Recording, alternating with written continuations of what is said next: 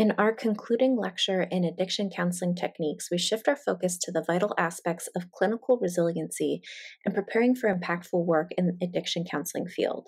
Throughout this course, we've discussed essential topics like motivational interviewing techniques, exploring their efficacy, and addressing substance use issues, and hot topics including navigating resistance, fostering a strong therapeutic alliance, and approaching confrontation in a trauma-informed way. While we've covered the intricacies of working with clients, today we address a critical topic: your own clinical resiliency. How do you stay whole and resilient in this demanding field? Many counselors grapple with challenges like imposter syndrome, burnout, vicarious trauma, and compassion fatigue. My aim in this lecture is to fill your resilience bank, keeping you optimistic and at your best to empower others on their journey to lead their best lives. So, our first discussion question for today is: what is your greatest fear or anticipated challenge in working with individuals with substance use disorders? Oftentimes, our fears or anticipated challenges can get in the way of doing our best work and making connections with our clients. What might be in your way? At the heart of a robust client-centered therapeutic relationship lies empathetic understanding. As addiction counselors, empathy emerges as our most potent tool for fostering connection and trust with those seeking treatment. The ability to say, "I see you and you are not alone," holds profound power. Acknowledging that we don't have all the answers, but committing to continuous listening and inquiry builds a bridge of connection. Many of us share this experience, the ability to connect and engage, creating a safe, trauma-informed, strength-based environment where individuals feel empowered to share their most significant and sacred experiences. All of your books and articles are going to talk about empathy being at the core of the therapeutic relationship, and it is. But I also want you to be aware of some of the drawbacks of being highly empathetic in your daily relationships. The first one being emotional exhaustion. So, highly empathetic individuals may absorb and internalize the emotions of others, leading to emotional fatigue and burnout, especially when dealing with distressing or challenging situations. Constant exposure to emotional struggles of others can increase stress levels. High empathetic individuals may find it challenging to detach emotionally from the difficulties faced by those around them, impacting their own well-being. And this might lead to something called compassion fatigue. So this is continuously experiencing the pain and suffering of others, and it can lead to compassion fatigue, or a state of emotional and physical exhaustion that diminishes one's ability to empathize effectively. So if you're noticing that you're not able to empathize anymore, you might be in compassion fatigue. And also comes with it is difficulty making tough decisions. So high levels of empathy might make it challenging to make tough decisions that involve potentially hurting someone's feelings or causing discomfort, as the empathetic individual might be overly concerned about their impact on others. High levels of empathy might also come with boundary issues. So excessive empathy might result in difficulty establishing and maintaining emotional boundaries. This can lead to blurring of personal and professional boundaries, making it challenging to separate one's emotions from those of others. And this is also called over-identification. So being too empathetic may result in over-identifying with others' emotions, potentially clouding judgment or hindering objectivity in certain situations. And lastly, we're going to talk a lot more about self-care today, but high empathy might come with neglecting your own self-care. So individuals with high empathy often prioritize the needs of others over their own, sometimes neglecting their own self-care, and this can lead to physical and emotional exhaustion over time and burnout. We've discussed the concept of value clarification for individuals in substance use treatment. Now let's explore on a personal dimension. What do you value most? As we engage in discussions about our personal vocational journey and the quest to embrace our true selves, it's crucial to reflect on the reasons that led us into the field of counseling, especially in addiction counseling. Consideration of our own values becomes paramount. In this context, it's essential to identify 2 to 3 core values that not only resonate in our personal lives, but also aligns with our professional endeavors. These core values serve as guiding principles representing what we hold most significant. Take a moment to review your list of values. Can you narrow it down to 2 or 3 that you consider your core values, the bedrock of your beliefs and convictions? Living our values entails more than just acknowledging them. It involves putting them into practice consistently. We must walk the walk, ensuring that our words, thoughts, and behaviors align harmoniously with our identified values. Clarity and intentionality are crucial in this pursuit. Living in integrity becomes a daily commitment as we strive to uphold our values in both our personal and professional lives. You can only take your clients as far as you've gone yourself, meaning that if we're not living in integrity, how can we expect our clients to do so? Here, I'm going to invite you into an experiential learning activity. So that's learning by doing. While the same conversation I'm leading you in can be applied to your clients, I want you to focus on answering these questions for yourself. Feel free to journal about these or add your answers to the discussion. But first, we're going to identify your core value. So explore the significant values that you have. How does that connect to you in the workplace, in the field of addiction counseling? How does it connect to you spiritually? There's no right or wrong answer here, but take some time to come up with what that value might be for you. And it's okay if it's not the same top value that you had a year ago or a decade ago, or even at the beginning of this semester. Value priorities can change over time, but right now, what's standing out for you? And once you've identified it, what are 3 behaviors that support your value? What are 3 slippery behaviors that are outside of your value? What triggers you to go in a different direction or might tempt you to act outside of your value? What's an example of a time when you were fully living into the value that you've identified? What was that like?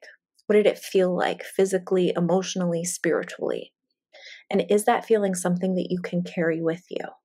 Especially when time gets really hard, maybe you have a really challenging day at work, can you go back to that feeling and remind yourself why you're doing what you're doing? And lastly, who's someone who knows your values and supports your efforts to live them? They can offer you support when others might not be able to understand. So once you've answered all of these questions for yourself, you can take a moment to pause and reflect on this process. What was it like for you? Was it easy? Was it difficult? What does this say about your integrity? What did you need to do to feel better or to maintain the same feeling that you have now? So, as we're talking about personal values, I'd like to take a moment to talk about field values. As addiction counselors, we need to be brave.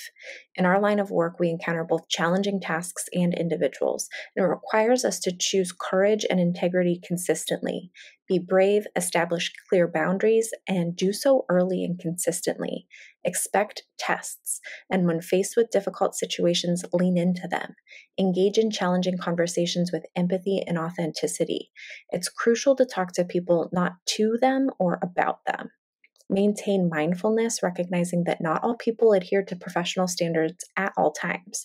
In casual settings like around the water cooler or in the break room, be the person who redirects discussions about clients to confidential spaces, reinforcing the importance of maintaining professional standards and not gossiping about clients. Let your actions speak volumes about your commitment to ethical practice. We want to serve the work. So, work is not primarily a thing that one does to live, but the thing that one lives to do, or it should be maybe the full expression of the worker's abilities and the thing which you find spiritually, mentally, and physically satisfactory, or the medium in which you offer yourself to. So take responsibility for our community and for our clients' experiences. Have a say, have a voice, be a participant within the community. Take responsibility for the energy that you bring. Be a part of the solution and not a problem. There have been a number of times that I've heard many complaints in the field, especially as a supervisor. But when I ask people, do you have solutions to the problem that you're bringing to the table? They often don't find a way to be responsible for their own energy. My boss, he has a rule he likes to call the Disney rule. And I don't know how true this actually is about Disney, but I like the sentiment. So he says that Disney as a corporation doesn't permit employees to make complaints or point out problems unless they have a solution in mind. So I like this. If you're complaining about something, also bring an idea to the table. Bring some responsibility to the solution. And our involving an ever-changing field, adaptability is paramount. Every individual brings a unique experience shaping their significant story in addiction counseling. To best address client needs and our own, we must remain flexible and attentive. Taking good care involves treating others with respect and responding professionally and promptly. Pay attention to your communication, whether through emails or face-to-face interactions. Assess your tone, ensuring it aligns with the situation rather than your mood. And setting boundaries is crucial. Acknowledge individuals at your door, but recognize when it's necessary to prioritize your own tasks. Politely express the need for a few minutes to focus before giving your full attention, and practice gratitude for the privilege of impacting lives daily. It will serve you well. Being mindful of others' time is a mark of respect. Recognize that everyone has busy schedules, including those coming into our care. If there's a delay, communicate understanding and share any pertinent information. Let's uphold a culture of respect and understanding in our interactions, acknowledging the value of everyone's time and commitment. Regret is a natural aspect of our work, and it's crucial to acknowledge its presence. It's normal to encounter moments of regret in the field, whether related to clients, families, or coworkers.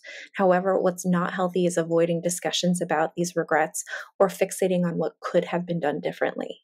When regret arises, it's essential not to ruminate endlessly. Instead, consider addressing them constructively. Engage in conversation with others, learn from these experiences, and adapt in a way that aligns with your core values.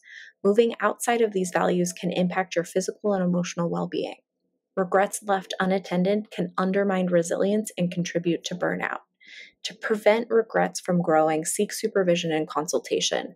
Reflect on the nature of your regrets, what they are, how often they occur, and whether you're taking actionable steps to address them. Research indicates that people often experience more regret over actions in the short term, but as they age, regrets of inaction become more prominent. To be effective change leaders, we must address our regrets proactively. This involves tending to our self care, managing our values, and learning from our experiences to foster personal and professional growth. In the reading materials page of this week's module, I've linked an article that talks about Gestalt therapy, and you might remember talking about Gestalt from your theories class. It's one of those humanistic approaches like person-centered, but it's rooted in experiential activities or experiences to build awareness. And the whole idea is with awareness comes choice, and with choice comes the possibility for change. So there's many benefits to using Gestalt with clients, and this approach can often match with motivational interviewing techniques well, especially when we're looking at building awareness around ambivalence.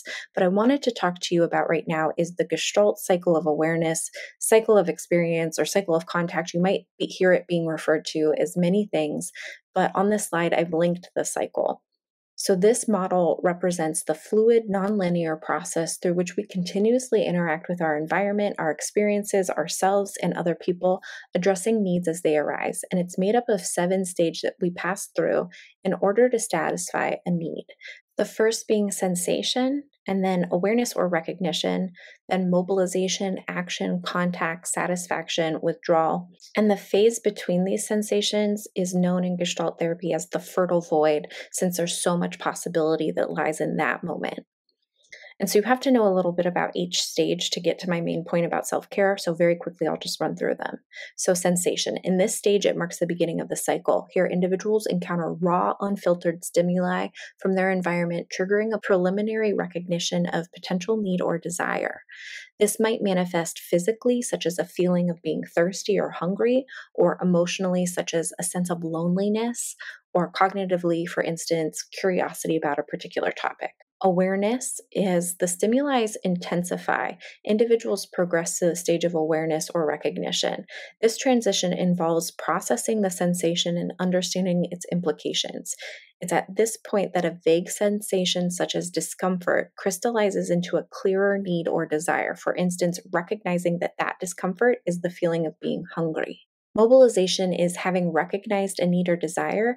Individuals will then prepare to address it. So this mobilization might involve a physical preparation like looking for food when hungry, or cognitive ones such as planning a conversation when feeling challenged by a colleague, or emotional ones like mentally preparing to explore a challenging topic.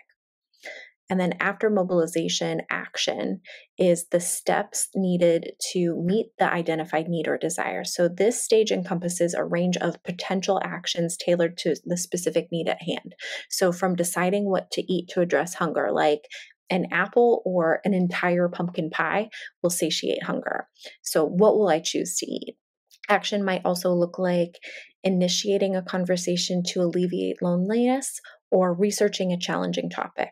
Contact. So this is where I'm going to circle back to in a second. So just keep this idea of contact in the forefront of your mind. This stage denotes an actual meeting of the need. It represents the moment of connection between the individual and their environment, leading to satisfaction of the identified need or desire. And satisfaction happens post contact. Individuals experience a sense of satisfaction or relief. Having addressed their need or desire, they often feel a sense of accomplishment, contentment, or relaxation. So just imagine, if you've ever had to like pee really, really bad, you feel discomfort and then you start to recognize, oh, it's because I need to pee. And then you find a bathroom, you take a pee. Whoa, that relief that comes after, that's the satisfaction that I'm talking about. And then withdrawal. Finally, after the satisfaction or the need or desire has been met, individuals withdraw, returning to the state of relative equilibrium. This stage offers an opportunity for rest and reflection before the cycle recommences with a new sensation. And in between all of that, after withdrawal and before sensation, is that fertile void. So, the Gestalt idea of unfinished business usually describes when a person has not completed this cycle. They've interrupted themselves at some point, and you often might find that people tend to interrupt themselves at the same point in the cycle over and over for different experiences. So, for instance, my dear sweet husband has a lovely touch of ADHD, and he is great all the way through mobilization and just into action. But he will interrupt himself before he actually makes contact and will flit his little ADHD butterfly wings onto the next bright and shiny new project. So here's where I get into the fun stuff. There's a video linked below from Glennon Doyle that she recorded at the very beginning of the pandemic as she starts to explore this idea of self-care and taking care of self. She brings up some really great points about self-care not being painting your nails or going shopping. She uses the metaphor of the easy button and how often we hit the easy button to snap ourselves out of being truly present for ourselves or really making contact with our inner selves. We like to abandon ourselves when things get messy. This idea of making contact, sticking with yourselves, your emotion, building awareness around it. Where do you feel it in your body? What do you notice about your breathing or your posture when you're feeling? Sticking with yourself and not trying to change anything, just pay attention. The feeling will pass, but can you stay present with yourself long enough to get to satisfaction? If I had to point out one thing about the self-care industry, it's this. It's this built out of avoidance and not awareness. True self-care is moving through contact into satisfaction and withdrawal, completing that cycle and moving into fertile void. Otherwise, your unfinished business will come back to haunt you. So this is my soapbox about self-care. Watch that Glennon Doyle video, think about your patterns and how you interrupt and avoid your way out of discomfort, and thus interrupt and avoid your way out of actual self-care. So, achieving mastery in our field requires ongoing feedback and mentorship. Identify a mentor who can guide you on your journey, recognizing that your journey and goals and values may evolve over time. Reflect on past mentors and consider what made them significant in your professional growth. Actively seek new mentors to support your work in addiction counseling. And participating in a peer supervision group provides strength through collective insights. Embrace teamwork, fostering open conversations about values, and addressing regrets. Interdisciplinary teaming is vital. Collaborate with your colleagues, brainstorm ideas, stay informed about trends and client needs. Identify your own core values and remain true to them, understanding your triggers and what might lead you astray. Communicate openly with others about these challenges. Practice expressive writing as a means of self-reflection and a way to create and stick with contact with your experiences. Engage in regular supervision and consultation, recognizing that meaningful and intentional time should be carved out for this purpose. Embrace curiosity, vulnerability, and courage in your professional journey. Take action, speak up when necessary, and prioritize the well-being of others and yourself. Be a change leader, integrating change management into your professional identity. And circling back to a Brené Brown quote, integrity is choosing courage over comfort. It's what's right over what's fun, fast, or easy, and it's practicing your values, not just professing them. So our last discussion of the lecture and of this course is how will you endorse change leadership by demonstrating integrity and courage in addiction counseling? As we conclude this course on addiction counseling techniques, my sincere hope is that you've acquired a rich reservoir of knowledge that you can pull from in your careers. These fundamental principles are invaluable tools as you progress and evolve in your journey as a professional in addiction counseling. Your dedication, patience, and commitment to this work have not gone unnoticed, and for that, I extend my heartfelt appreciation. If there are ever any questions, comments, or concerns on your part, please feel free to reach out and ask. Thank you once again for your time, and I wish you the very best in your future endeavors in the field of addiction counseling. I hope to see you out there.